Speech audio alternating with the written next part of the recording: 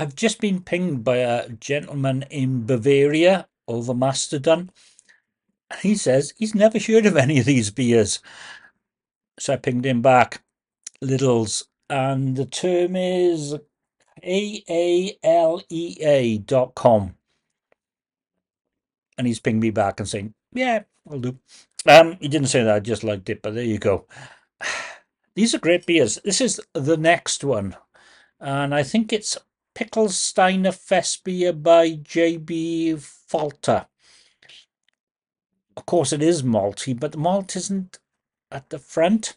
It's real life tasting. It's fruity.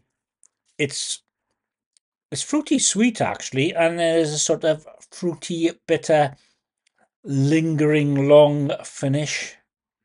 It's a B plus plus. They're all B plus pluses.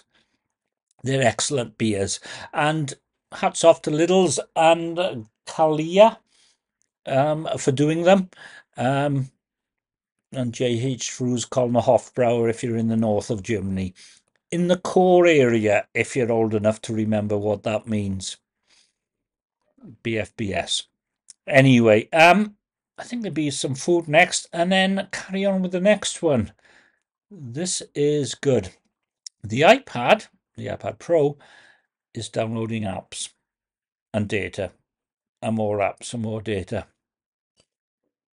Back in a while.